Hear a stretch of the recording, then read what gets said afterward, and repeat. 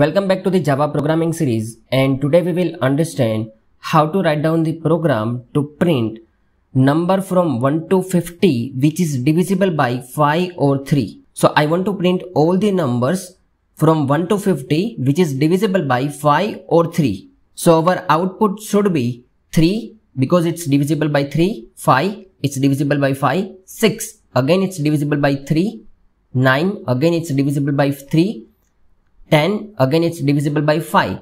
So we just have to keep continuing. So we have to print all the numbers from 1 to 50 which is divisible by 5 or 3. So try to pause the video and try to think how can we solve this program. So before we jump into the program, let's try to analyze the program definition. So we have to print some number from 1 to 50, right? So first of all, let's try to print the number from 1 to 50. So we know that how to print the number from 1 to 50. We just have to execute the for loop. So I can just write down the for loop starting from integer I is equal to 1, I less than or equal to 50 and I plus plus. And if I'll try to print the value of I, it will print the number from 1 to 50.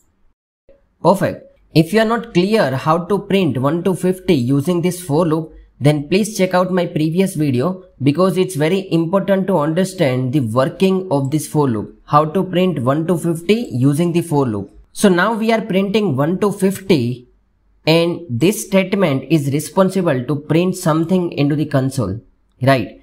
So now we have to put some restriction. We have to add the restriction that if the I is divisible by 5 or 3, then and then we have to print that number. So we have to add the filters. Right, we have to add some condition, and we know that whenever we have to add the condition, we are using the if statement. So I will just try to write down the if statement.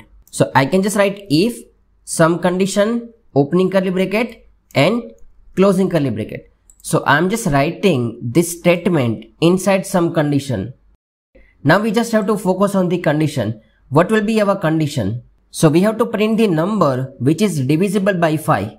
So how can we check divisibility in Java? So we have a modulo operator, right? So I can just write down if my number which is I is divisible by 5, that means if I modulo 5 is equal to 0, then it will just print all the numbers which is divisible by 5, right? So if I'll just run this program, then it will print all the numbers which is divisible by 5.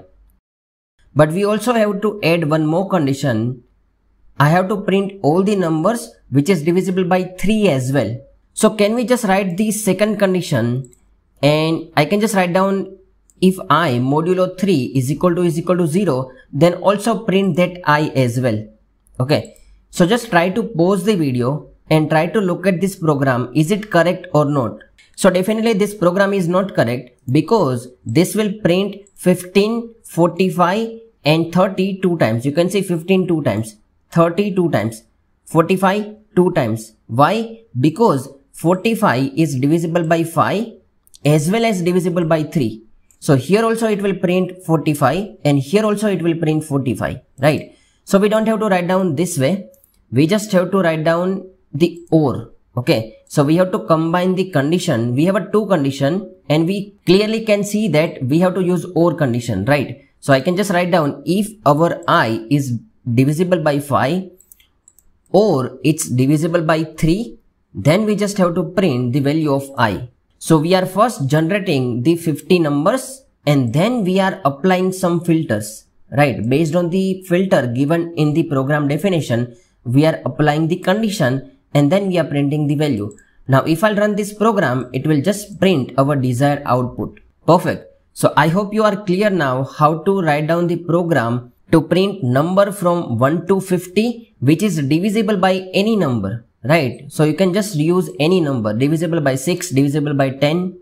Okay, so that's it for today's video. I hope you enjoyed it. If you have any comments regarding this video, try to write down into the comment section. Thanks everyone, and we'll see you into the next video.